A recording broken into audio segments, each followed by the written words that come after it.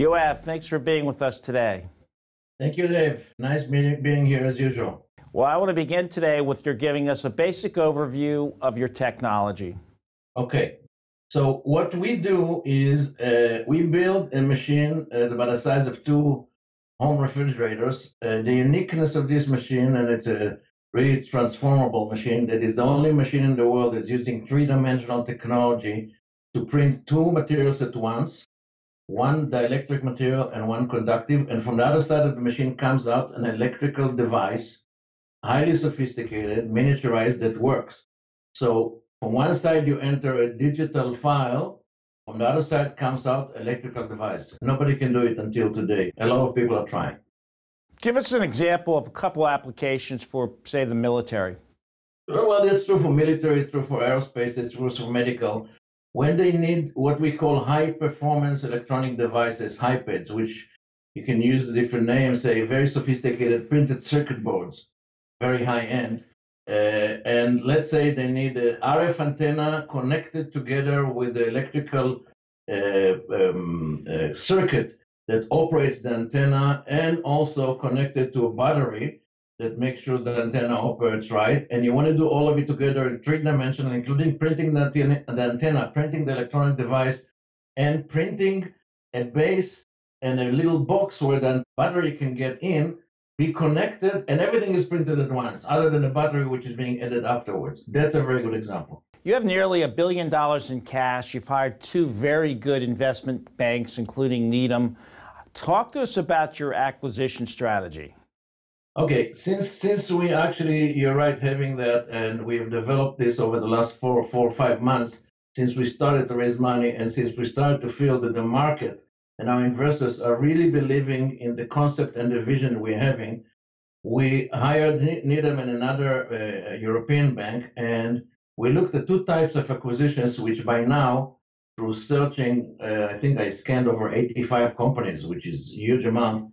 We have serious candidates. Type A is large companies relatively in the traditional PCB industry, but in a very, very high end of this industry, which are still on the ground in Europe and the United States, and are serving the defense community, the medical community, the aviation community, the aerospace community. It's exactly corresponding to our target market. And those companies, there's about, I would say, 15 of them in the United States, 15 in Europe, because the rest of all this industry went to China. Those companies are targets for Type A. The reason we want to buy in Europe and the United States is we are actually buying an existing relationship with customers, distribution channels, and eventually we're going to populate all those with our technology. Type B is, there's many more companies, but they're smaller. And those are companies that have very, very promising technologies. Some of them are aiming at the same thing we are aiming, trying to compete, but they are coming from different angles. And we see in a vision of 2-3 years from now that those technologies will be integrated into our product offering. So we prefer to buy it now rather than to risk an R&D. So we're looking at about, I would say, 3 or 4 companies like this in Israel, 3 or 4 in Europe, and 4 or 5 in the United States. That's the Type B. What does the revenue look like on some of these targets? The Type A revenue is between $50 to $200 million per company. The Type B companies are revenue between $2 million to $50 million each company. Okay, and will you use all cash, or will you put some equity in these deals? No, I would prefer not to use all cash. The fact that I have cash gets me in the door very fast. These people pay attention immediately. The fact that I don't want to pay cash in some cases, because I want the management of the company to stay in, I want the management to be compensated and based on the upside. So I want to combine cash and shares, and also to get to the right price. I will add one more thing that people should know, I'm sure they know. The SPAC, call it tsunami, with 200 SPACs running around the market, 95% in the United States, if not 100, caused the prices in the United States to soar, because those SPACs are totally not sophisticated as much as paying the right prices, especially when they get to the last leg of their career, and their career is usually 2 years. That's when they start to raise prices. So I'm very careful not to be pulled into this ridiculous race of a rat race of paying too much. It's a rat race, and even if you win, you're still staying being a rat. So I'm not going to pay an overpay. We are really carefully choosing the acquisitions, and therefore looking at Europe. There, it doesn't happen because there's no SPACs campaigns there. In a recent press release, you provided shareholders a year-end 2020 update. What were some of the most important accomplishments that you're most proud of? Well, the first, and I guess I would say important accomplishment, which surprised me, to be very frank with you, is I expected the revenue to be really low because people would not buy machines during the time when Corona is there, and Corona, by the way, is still there. They can't buy machines, and it's understandable. Capital gains are limited, if not zeroed out. So I thought that the revenue will go really, really low. We ended up with revenue half of last year without selling machines almost. We sell machines the last quarter because things in Pacific Rim started to kind of come up. So without selling machines in a big way, we sold a lot. That actually proves very important concept in our business model. First of all, our customers are buying material, which means they're using the machine, consumables, the razor blade, the razor and the razor blade. Secondly, by now, 70% of our customers upgraded their old machine into the new machine that came up end of 2019, which means they like the machines, they like the technology, they believe it enough to pay more and to get a machine that's 24/7. So that, I think, is a very important achievement and proof of concept. It's really proving that we're in the right direction. Secondly, we started nano services, which means we are now giving services to our customers. Those who don't buy the machines because they need to wait until Mr. CFO will release their budgets are saying, okay, guys, so at least you do for us what we would have done with your machines. And we'll pay you $5,000, $10,000, $20,000 per round of prototyping. And the revenue is growing from that services. We call it nano services. But the revenue is not the point here. The point is that our customers keep in touch with us. We keep in touch with them. And after spending $50,000 or $40,000 next year, when the Corona will be over, it'll be a slingshot effect when they'll buy the machines, because by then they know the technology. So that's the second achievement. Third achievement is what we described with the M&A. We still didn't announce one, but we went far away in scanning the horizon, understanding who is playing, what are the prices. A lot of work was done and a lot of effort were invested, and I think we reached a very, very important point. There's other achievements that we announced lately for last year.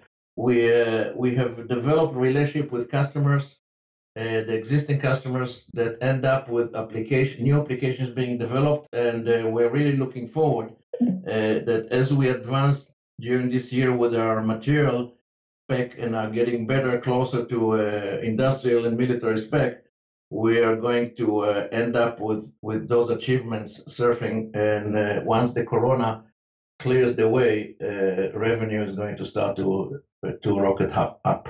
And you've talked about some of the milestones you want to achieve in 2021 already. Are there any other milestones you want to talk about today that you hope to achieve? Well, I spoke about a few of them. We hope to come up to finish 2021, first of all, in the middle of the year, to release the new model of our Dragonfly machine. We have the name already. We have the specs. Obviously, it's practically in alpha, close to beta sites now, in the middle of alpha site actually. So we will release the information about the new name, and when the time for release, which will be mid-year. I want to release it when there'll be somebody to buy it, because again, people have to come back from Corona and start to be back in the offices. But that's the first goal. Secondly, our achievements on materials are really impressive, and we want to be able to reach a milestone that we can announce toward the end of the year on new materials that we're going to come up with. What is the major difference between the new system that you're developing now and the current systems? Okay, the current systems we have now are systems for prototyping and proof of concept.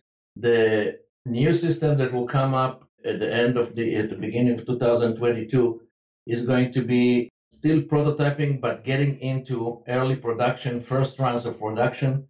In a by the way manner, I can tell you that even existing machines, some of our customers, specifically in defense, are using it for production as well. The reason is certain things in production cannot be done unless it's being done by our machine.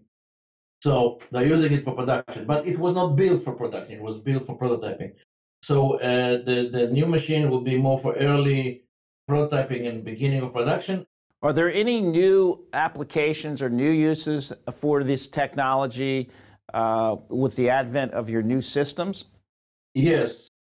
I'll give you examples. We are starting to climb up to higher altitudes, which means three dimensions has three axes, right? X, Y, and Z. So we're climbing up on the Z axis. Climbing up on the Z axis means we are actually starting to build printed circuit boards that look more like printed circuit cubes.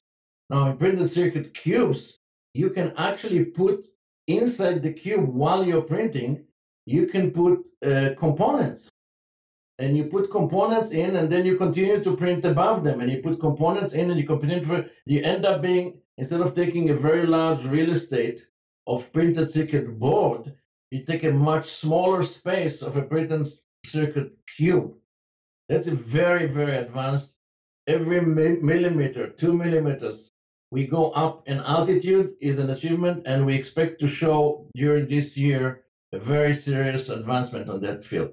To be clear for our viewers, this is the only technology in the world that can take a digital file and print with 3D a high-performance electronic part. And many of these parts are multi-layered, 5, 6 layers, correct? Many of them are 30, 20, 30 layers even. The machine, our machine, the way it prints, each layer is a micron and a half. So even if the machine ends up printing 3 layers in the PCB, it will print the 3 layers by doing 4,000 times going over them until they get them. So for our machine being digital, the machine doesn't know if it's printing 2 layers or 25 layers. It prints the same way. It just separately layers according to the digital file. So it's a very, very unique technology that way. And it enables us to be very flexible on how many layers we put. It doesn't add money or cost if we print more layers. In a printed circuit board, regular one, if you have a 2 layers board, it's very inexpensive. Uncomplicated. If you have 40 layers board, very complicated. For our machine, it doesn't know. It can print 2 or 20, same price. So fascinating. I love your business model because you sell the technology itself, the system, you have the inks that you sell as a recurring revenue source, and you have the maintenance contracts. Absolutely. We have 3, I'd say 1, 2, 3, 4 sources of revenue right now. The first one is the machines sale, which of course during 2020 was lower. By the way, again, in the last quarter, the Pacific Rim bought 3 machines, but that's the first layer. Then above that comes the consumables. We sell like HP. We sell the ink for the machines. In our case, only us having the 2 types of inks that work together, so it's kind of captive. Above that, we sell the contracts, the maintenance contracts on an annual basis, other than the first year, which is a warranty.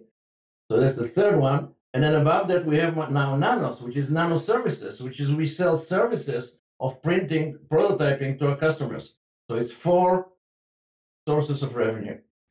Excellent. In summary, couple sentences. What's the essential value proposition for investors today? Okay, now you're asking me serious questions about vision. I'll take you one step further. Our machine will end up being just a node in a network of machines. This is not about a machine that makes PCBs. This is going to be like the PC, the personal computer in the beginning of the 80s was a unit on your desk. Then eventually it was part of a network. It was called local area networks. Remember, novel networks. And then it became part of a wide area network. And then it became part of the internet. Today, when you look at a computer, you don't even know if it's a computer or not. This is just your gate to speak with the world of the internet. Our machine is going to be a node in a network of digital fabrication network. It'll be a neural network where the inventory will be kept digitally in the brain and will be sent down to the different fabrication center and will be printed out on the machines. But the machine is going to be a smart node in a network which has a brain. And it's going to be environmental friendly because our machine, unlike the $65 billion PCB industry, which is full of chemicals and dirt and non-reusable materials, our machine comes with 2 cartridges. You can have 20 of like this on the shelf with 1 year shelf life, and you put the cartridge. There's no waste. Once it's finished, you take the cartridge out, and you're in a clean environment. So reshoring this industry from the Far East onto the land of the United States and Europe, and therefore shortening the supply chain, is also enabled by the fact that it's becoming a clean industry through using machine like ours. Excellent. Yoav, thank you so much for being with us today. It's a wonderful story. Thank you so much. See you next time. Bye-bye.